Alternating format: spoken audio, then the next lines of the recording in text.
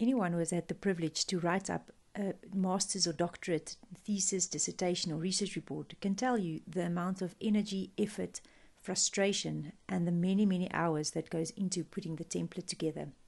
Open in front of me is a Word document. It's a template that I've put together with all the necessary functions, all into one user-friendly template. Let me show you what's inside here. So this is the title page, and the title page don't have any page number, as it should be. Then there's 2 pages of instructions on how to use the template. The entire template is editable, so you can edit each of the sections or functions to be aligned with your tertiary institution's requirements. But to make editing easier, I've put in videos to show you exactly how to edit the various functions so that you don't spend hours on Google.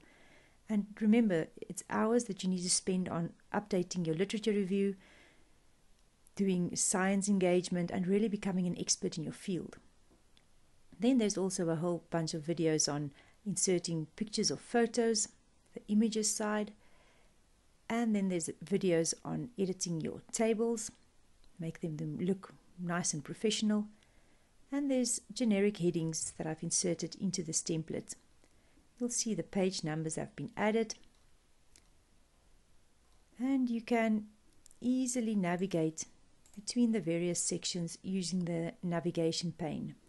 Here's your list of tables, figures and appendices.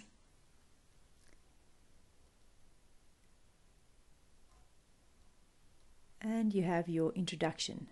Now let me show you what the table of contents look like. This is your auto-generated table of contents, and you can very easily just modify it, and it will pull in your headings that you're going to modify in the rest of your document. It automatically updates the page numbers. Look at the allocation of Arabic and Roman numerals in the various sections.